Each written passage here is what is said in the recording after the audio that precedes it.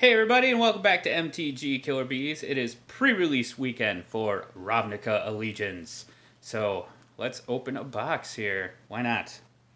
And I pre-ordered this one, so we got the pre-order card, or the buy a box promo. The Haunt of Hightower is a 3/3 legendary vampire for 2 black and 4. Flying lifelink. Whenever the Haunt of Hightower attacks, defending player discards a card. Whenever a card is put into an opponent's graveyard from anywhere, put a 1/1 counter on the Haunt of Hightower. So, borderline playable. It won't be, at least it won't be like that, I think the M19 one that everybody wanted.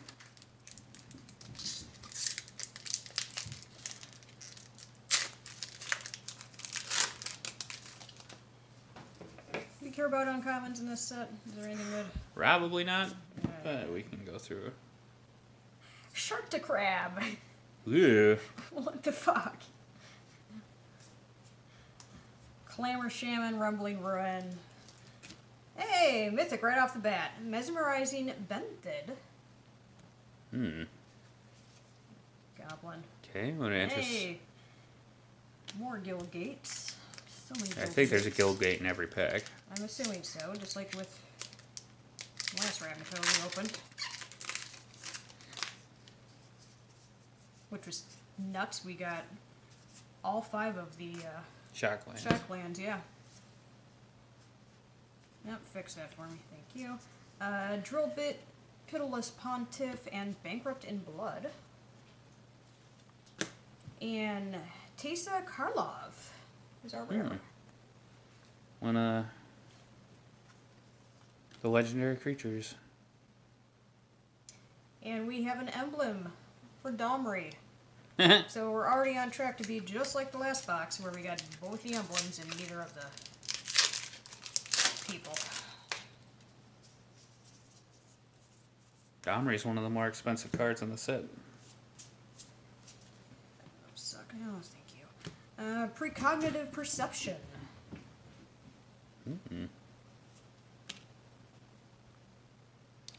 I like the addendum mechanic, but I'm not sure they used it well enough. I just thought that was interesting. He's got a sword. Zombie with a sword.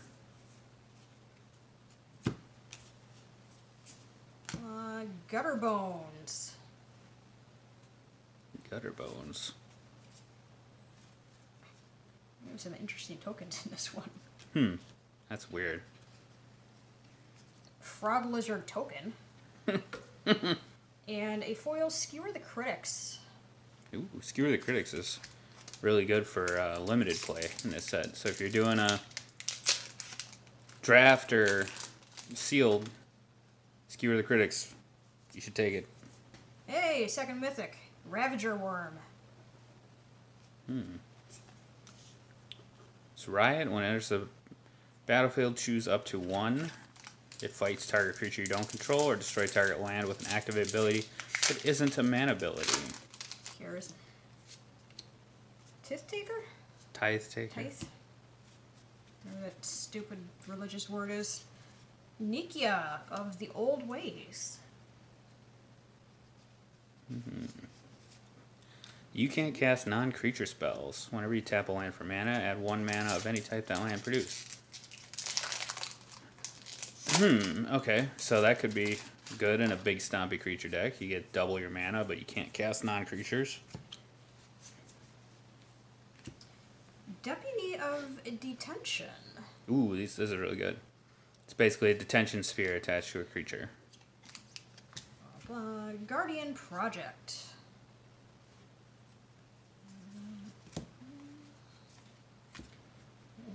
Plaza of Harmony. Ooh, a rare land. Enters the battlefield. If you control 2 or more gates, you gain 3 life.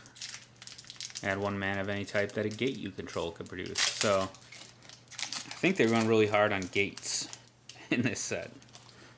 I think gate decks are going to be a thing. Scepter token got a makeover there. And Absorb. New counterspell. And a foil X-Bane Beast. Just a common. 3-4 for 4. You suck. I demand an enter the battlefield triggered out of my creatures. I just think the artwork is crazy on this. Aeromunculus. Split cards again. Lumbering Battlement. Ooh, I actually like this thing. So it's a 4/5 vigilance. When it enters the battlefield, exile any number of other non-token creatures you control until this leaves the battlefield. And then this gets +2/+2 for each card exiled with it. So basically, the idea is you're piling up a bunch of little dudes on top of this guy to make him huge. And a foil uncommon, Angelic Exaltation. I like the flavor text. They could have gone the Hobbit route. If we cannot have peace, we will have war. You didn't like that movie. No, because it sucks. Yeah, Battle of the Five Armies sucks. That was bad. That's what I'm talking about. Yeah, it was pretty bad. Thrash or Threat? Just on a side note, fuck you, Battle of the Five Armies. You're terrible. You're like bored to hell, and then like a cartoon dwarf shows up. Stupid love triangle. And then, which yeah. even she was pissed about because she didn't want to do it. A lady elf falls in love with dwarf. Come on. Awakened Erstwhile. Ooh, with some very Lord of the Ring looking ghost soldiers on there.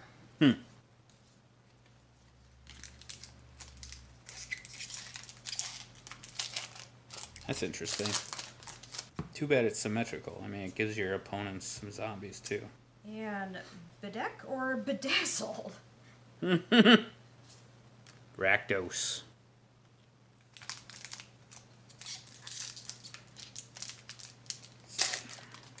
So is Rakdos supposed to be like a circus in this set or something?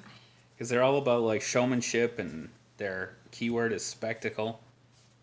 I don't know what's going on with them. Hey! Ooh. Got the shrine. It's one of the shocks. The Orzhov one. Cinder Vines. That's interesting. Red and green for whenever an opponent casts a non-creature spell, it deals 1 damage to that player.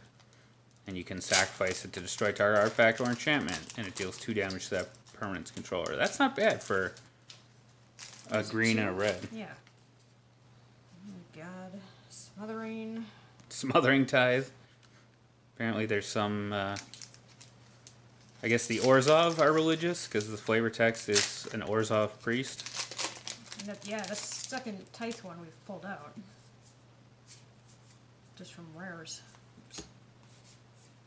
That's actually really good. I'm just reading it now. Here. Oh, okay. Just 1 second. Okay. Whenever an opponent draws a card, that player may pay 2. If they don't, you create a treasure artifact token with sacrifice this and add 1 mana of any color. I'll show the foil first, because it's crappy common. Sunnet Courier. With an owl, like in Harry Potter. Whoops. And Hero of Precinct 1 is the rare. Oh, good. More fodder for humans decks. Yeah. Although humans tend to be mono white, so maybe that won't affect them as much. Hopefully. Because I hate humans decks. Hey! Stomping Ground. Alright, second of the shock lands. 3 more to go.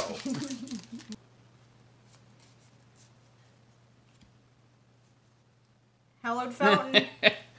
Alright. So we're at 3. 3 down, 2 to go.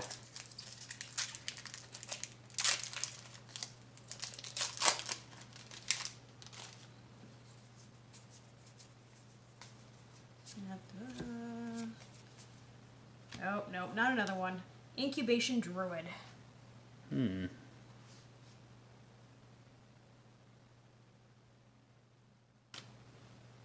Oh, crazy.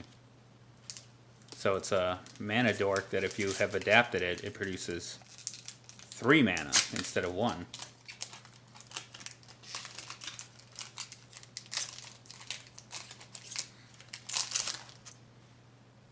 Repudiate or replicate.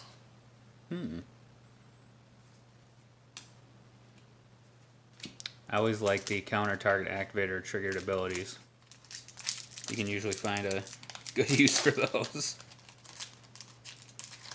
Oh, you're activating your Planeswalker's ultimate? No, counter that. Oh, but the counters, you still have to remove the loyalty counters. Because F you, that's why. Yeah. Pestilent Spirit. Okay. Menace Death Touch. Instant and sorcery spells you control have Death Touch. Okay.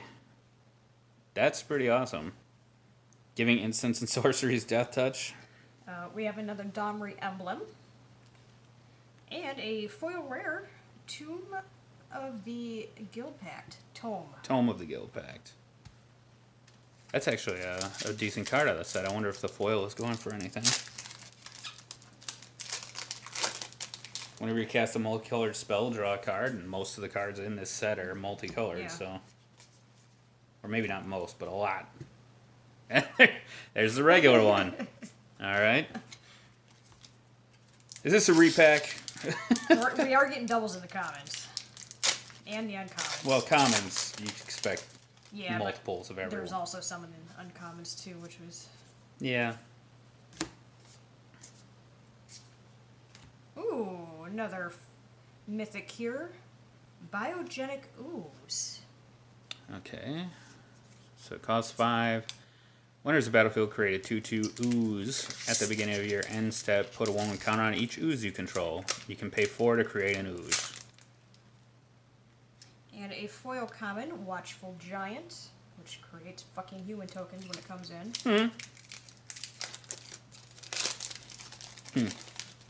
Costs a lot, though. Yeah. Okay. Unbreakable Formation.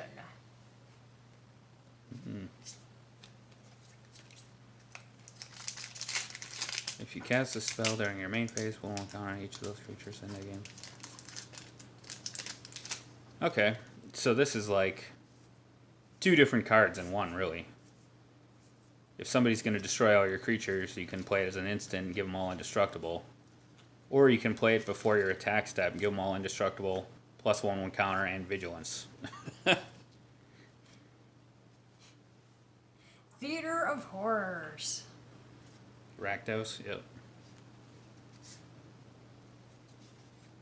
Look at that crazy guy on there. They get some great artwork on the tokens this time around.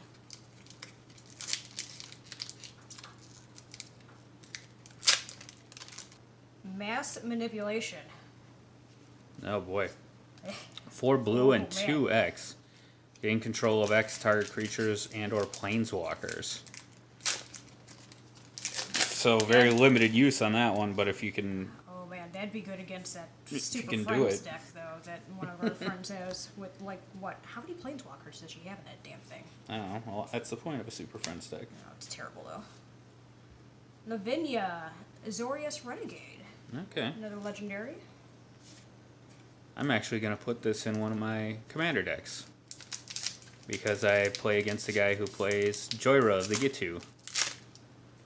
And whenever an opponent casts a spell, if no mana was spent to cast it, counter that spell. Basically makes her worthless. A lot of Sphinxes in the set. Growth Chamber Guardian.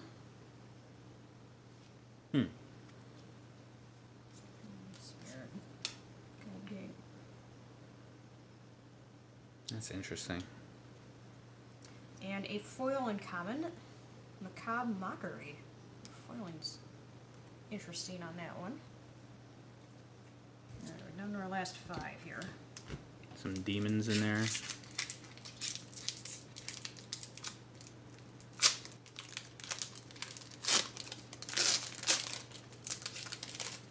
Kaya's Wrath. Ooh. Destroy all creatures. You gain life equal to the number of creatures you controlled that were destroyed this way. That's a nice board wipe. And because it's an Orzhov, you could potentially have a bunch of creatures with afterlife if you destroyed all your own. And they come back as spirit tokens, and then you gain life. That would be pretty sweet. Which one do you want me to pick? We're down to the last 4. I don't know.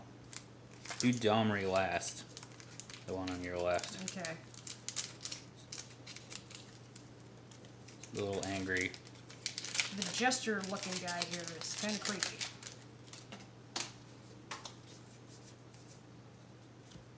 What if I... Hey! Take a guess. Shockland. Whee! Alright. Domri, Chaos Bringer. I think this is my favorite Planeswalker out of the set. So it's green, red, and 2. It comes into play with 5. So he's a 4 cost that comes into play with 5. His +1 is get a green or red mana, and if you spend that on a creature, the creature gains Riot. -3, look at the top 4 cards of your library. You may put up to 2 creatures from among them into your hand, put the rest on the bottom. -8, you get an emblem that at the beginning of each end step, create a 4/4 red and green beast creature with trample. Here's the emblem for him. Treasure. Treasure tokens. Yeah, and we have a foil Rakdos Guildgate. Ooh. Put that somewhere. Is that our... That should be our 4 mythics, right? I don't know how many we've gotten already. 1. Rick's Mahdi Reveler. Oh. Spectacle? That must be a new one. At least I don't remember it. Okay. Let's... Yep, we've gotten 4 mythics so far. Alright, so that's probably it. Oh, this is one of the... Going back to the Reveler. Normally, Spectacle is a lesser cost. It's like if your opponent loses life, you can pay the Spectacle instead. This one is a higher cost, but if you pay the Spectacle, discard your hand, then draw 3 cards, rather than discarding a card and drawing a card. And another legendary creature is Igana, Utopian Speaker. She's really good for limited as well. When you enter this battlefield, if you control another creature with a 1/1 counter on it, draw a card. You can adapt her for 4. And each creature you control with a 1/1 counter on it has trample. Alright, and final pack. Priest of Forgotten Gods. We did Okay. not get our Sacrifice last 2 shocklands, but... Sacrifice 2 other creatures. Any number of target players each lose 2 life and sacrifice a creature. You add 2 black and draw a card. That could be really good. Especially an Orzhov deck with Afterlife stuff. That could be amazing. Alright, so let's pause it up and see what we got. Alright, so we scanned the TCG player app. And we did pretty good. $120. Which is basically exactly what I paid for it at my local game store.